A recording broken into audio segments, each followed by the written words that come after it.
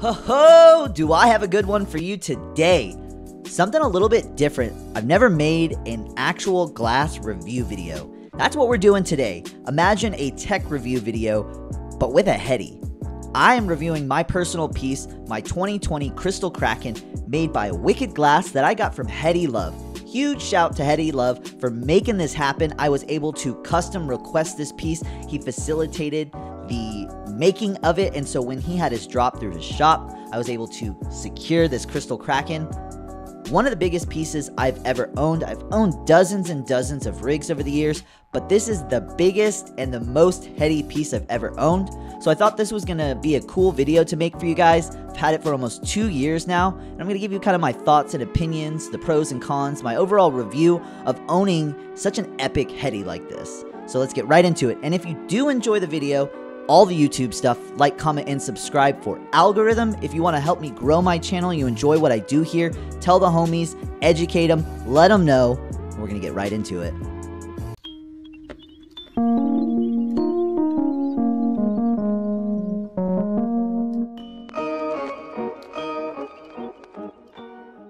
So starting off with some basic kind of numbers and stuff.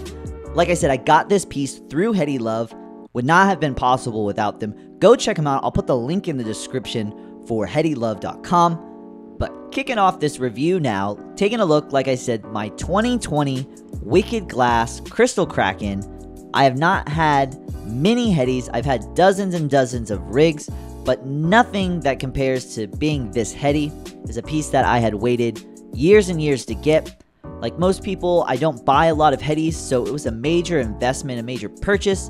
And I'd like to say I've been following Wicked Glass since the beginning of Instagram, probably like 2012. Some of the first glass blowers I saw were Salt Glass, Banjo, and Wicked Glass. He had this thing called an Instapipe, where he made a pipe and you would send it to a friend. You would use it, you'd take a picture, post it online, and send it to a friend. And the pipe would just continue to travel, and you'd see all these cool pictures. And it just really captured me from an artistic standpoint, and it just really stuck with me, and it was one of the reasons that I still love Wicked Glass to this day. Such a cool artistic idea. The other cool story I have about Wicked Glass that stands out is when he first was going on an RV trip with him and his 2 cats.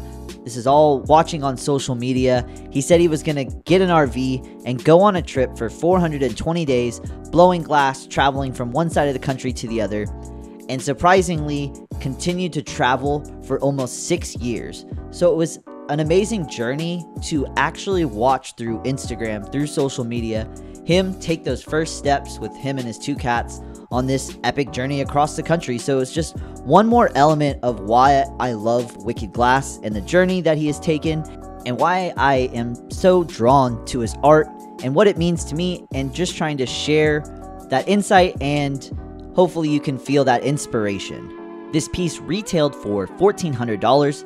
It starts at $1,400 for the Krystal Krakens, and then the colors start at like $1,800 and they go up from there. It is a 10 mil, and one of the things I like to tell people, I personally always go for 10 mil rigs. I buy 10 millimeter bangers. So if I ever do have a 14 mil rig, I can always take my 10 mil with an adapter and put it into the 14. Now, you're also gonna kind of spark a debate between restriction, and some people like the more airflow, maybe what size dab you're taking. It just really all depends, but personally, I go for 10 millimeter rigs, and I always buy 10 millimeter bangers. So it's like I'm never, out of luck, because back in the day, just always seemed either me or a friend never had the right attachment or the right banger or the right whatever. It was just one of those things. So I just got accustomed to always just buying 10 mil rigs and 10 mil bangers. So if I ever just ran into a 14, and just use an adapter. When I first heard about Krakens, I was told that they were a single hole perk, but after closer examination of my Krystal Kraken, there's 2 holes. So I am not sure if that is typical, if that's just mine, but another reason I love clear, just being able to get in there and look, but there is a little pig nose, little 2-hole perk in mine, and it's almost as if it's an inline. The way the not down stem, the down tentacle goes up into the body, and the 2-hole perk shoots up into the body, and it's almost like an inline. The way the top of the head is so bulbous and it kind of bulges out, the water jumps up around, and it's kind of as if a splash guard. So it's really got some fantastic function, which brings me to another point. Some people don't take into account art versus function.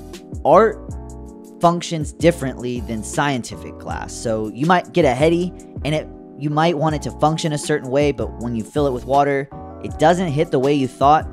Just something that you should probably take into consideration if you've never bought a Heady or you've never hit one. Sometimes the hit does not reflect the art, which is not a bad thing, might not be a good thing. It just might be not your preference. It just depends. I've seen plenty of people online though buy extreme Headies. I mean extreme Headies, and then complain that it's garbage. So if you're buying a piece for art, you're buying it for art. If you're buying it for function, you better test drive it first.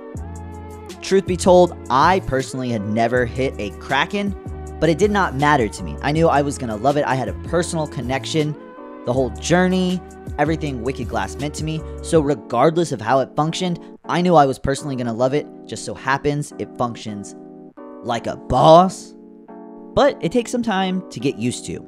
It is very large. Now, the tentacles themselves are solid, so the water volume of the rig is very small. It's somewhat of a micro rig, but because of the tentacles, it's got one of the bigger footprints. So it's one of those things you kind of have to get used to. You kind of have to get adjusted to. You have to have enough table space to use it.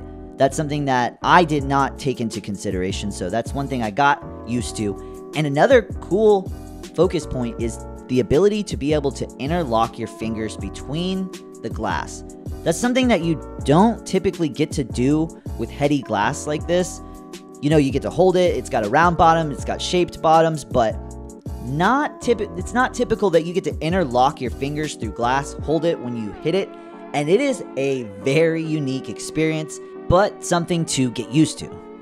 Something that also sets Wicked Glass Krakens apart from other Heady rigs is the fact that he hot pushes in his signature. Most artists will sign theirs with a titanium pin. They will scratch their signature into a spot on the glass. Some artists choose not to sign their pieces at all, but Wicked Glass presses into his piece his signature, his WG, and I think that is so interesting.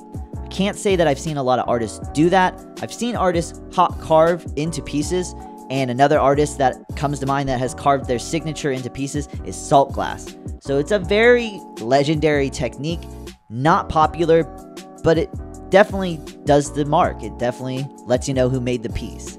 Gives it almost like a cool manufactured feel, but also handmade at the same time. My piece came with a Wicked Glass mood mat, as well as one of his new Kraken coins. So he has an organization and an NFT connected to it. Not exactly sure what it's all about, but I know that I'm keeping my coin. I'm not selling it. I know you can do something with your coins, but my coin's staying in my collection forever, that's for sure. It's all part of this set. Gives me kind of like sunken treasure vibes. But I know that his organization is a charitable organization that's connected to helping the coral reef and basically revitalizing the ocean and picking up trash. Which also brings me to another point. He is an awesome activist. He is conscious of his environment. He wants to give back, and so he's constantly picking up trash and doing charitable things with his Wicked Glass funds and his organization. So that's something that most artists I don't see take the time to do, whether they do it behind closed doors or not. But it's cool that he takes the time to have an organization, have this fund, and he donates a certain percentage of all of his sales to this organization to clean up the beaches.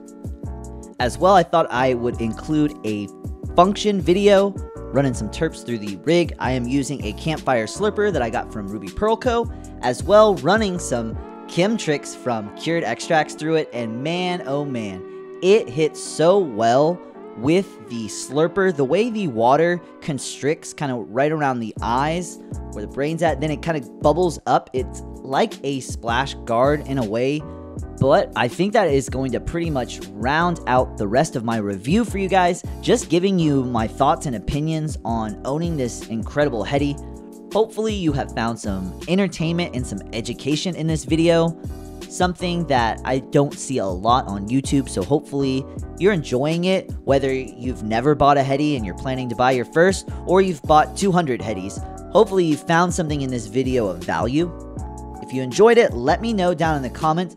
I will try to do more videos like this in the future. I don't have a big collection, but maybe I can start bringing in other friends' pieces and doing small reviews in this style and format.